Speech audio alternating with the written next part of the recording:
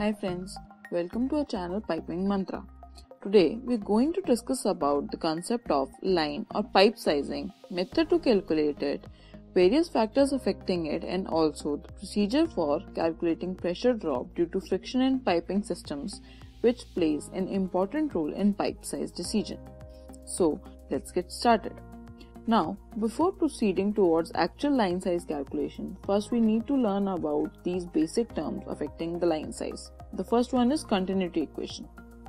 Since the size of pipeline is related to the volumetric flow handled by the pipeline, let us establish a relation between these two through a continuity equation as follows. Q is equals to AV, then Q is equals to pi by 4 d square into V, which means Q is equals to 4Q by 3.14 into V raised to the power 1 by 2. So, to determine the pipe size, that is D, internal diameter of pipe, we should know volumetric flow Q and the velocity V first.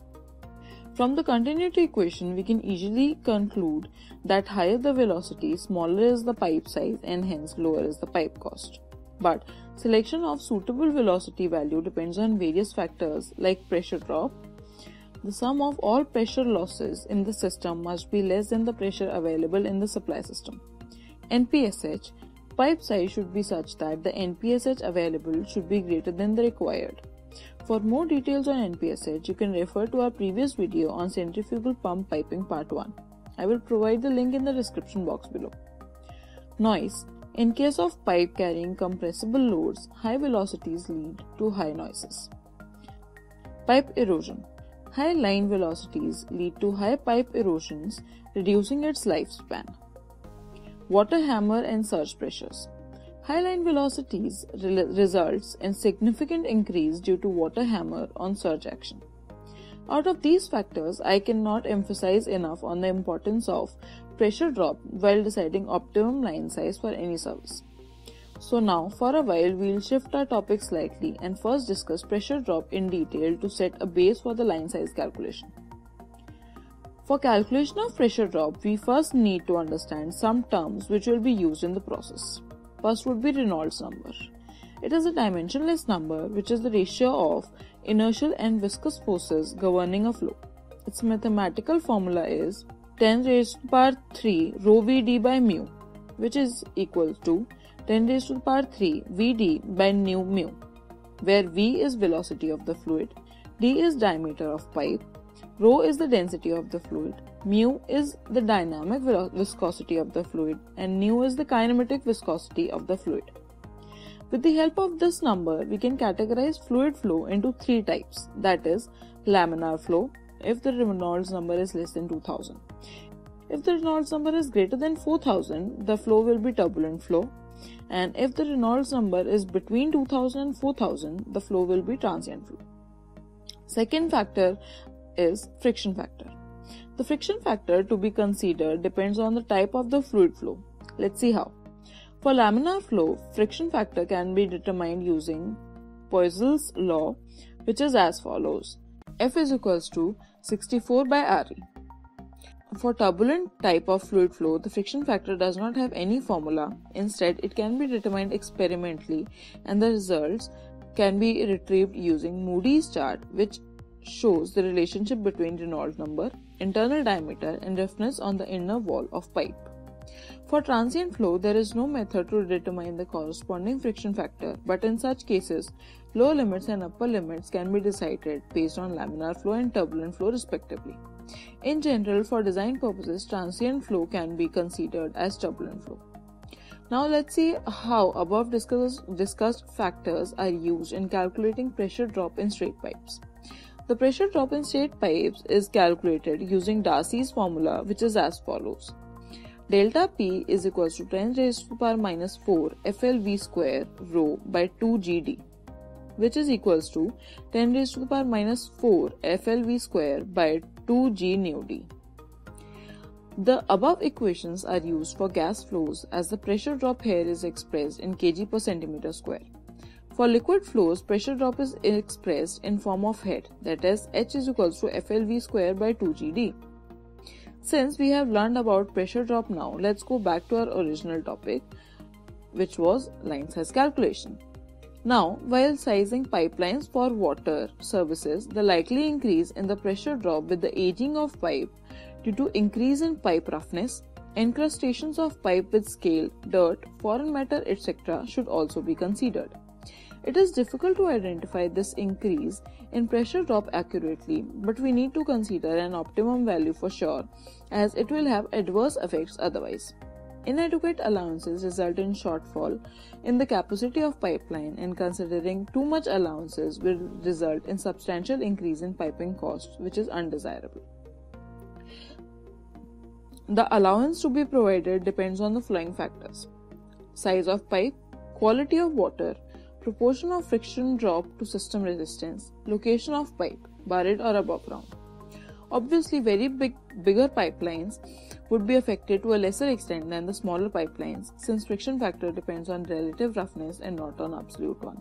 Unfiltered water, corrosive or erosive water would be far worse than the clean filtered water. So, normally increase in pressure drop is provided in the range of 1.1 to 1.4 times based on actual conditions, but an average of 1.25 times may be considered for average pipe sizes as encountered in process and power plants and reasonably clean water.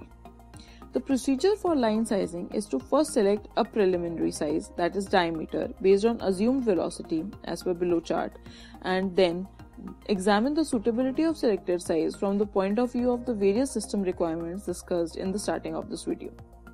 Mainly, the available pressure drop should be more than the calculated pressure drop for a particular value of pipe straight length and pipe schedule.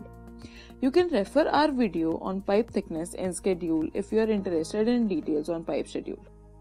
I will link the videos in the description box below.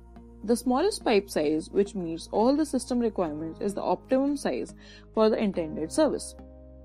Now, as per this procedure, we need velocity as our first input.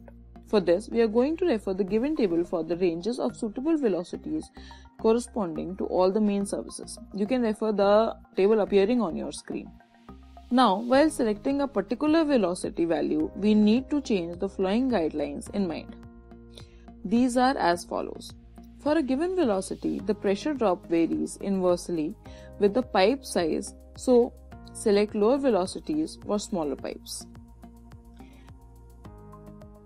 When line pressures are low, select low values of velocities to keep pressure drop also low. Conversely, for high pressure lines, high velocities can be considered. For short pipe runs, high velocities can be selected, as in such cases, pressure drop is minimal and can be ignored. For superheated steam lines, the upper limit for velocity is selected through noise considerations. So, for outdoor lines, high velocities are acceptable, but for indoor lines, velocities are usually limited to 50 meters per second or less for steam lines. In case of high temperature and high pressure steam piping, pipe expansion will introduce problem of flexibility. Use of high velocity would keep pipe sizes down and minimize flexibility problems, but this may create flow-induced vibrations. Steam lines for intermittent services can have high velocities, as high noises can be tolerated for shorter period of time. In cases where pressure drop is unimportant, velocities can be as high as 75 meters per second to 100 meters per second is acceptable. For exhaust steam lines, high velocities of 100 meters per second are acceptable. Now, finally, we can see how to calculate the line size. I am going to explain it using an example for better understanding. You can see the question or the problem we are referring to on your screens. Select pipe size for the following design parameters. Q, let's suppose our liquid flow rate Q is 300 meter cube per hour. Our liquid density rho is 1000 kg per meter cube. Liquid velocity mu is 1 cp or 0.001 kg per meter second. Pipe roughness is 0.4 mm. Pipe schedule is 40 and pipe straight length is 100 meter. The line size to be calculated here is at discharge pipe. In this problem, we will assume fluid velocity first. So, from the given table, we will select or assume fluid velocity to be 2.5 meters per second. So, from continuity equation, D would be 4Q by Pi 3600V raised to the power 1 by 2. That is, D is equals to 4 into 300 by pi into 3600 into 2.5 whole raised to the power 1 by 2, which gives us 206 mm. So now we will select the previous lowest pipe diameter, that is D is equals to 203.2 millimeters. Now the internal cross section area would be A is equals to pi r square.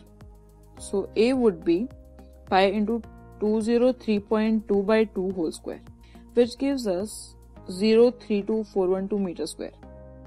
Now by again using continuity equation, we can calculate fluid velocity corresponding to selected diameter.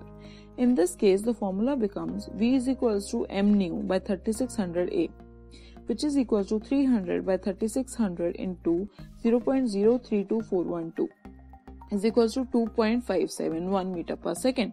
If it is more than the value that we have assumed, we have to go for higher diameter. Now, we need to calculate pressure drop at this selected velocity to validate its accuracy. For this, we need to calculate Reynolds number. So, Reynolds number will be selected D into selected V into rho by mu, which gives us 521913.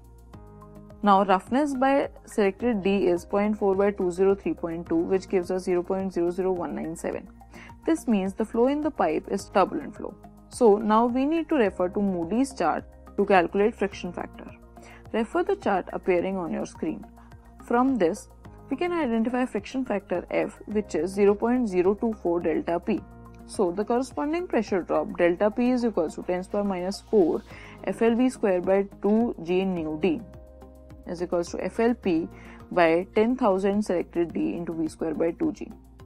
By all this calculation, we'll have delta P as 0.3983 kg per centimeter square. Thus, for the selected pipeline 8-inch, schedule 40 and 100 meter straight pipe length, pressure drop is 0.3983 kg per centimeter square. If the available pressure drop is more than this value, liquid flow is possible. So, that is it guys. I hope you liked the video. If you did, please hit the like button. If you want to see more such videos, please hit the subscribe button. And if you want to see a particular video on some particular topics, please put that topic in under comment section. Thank you. Bye bye.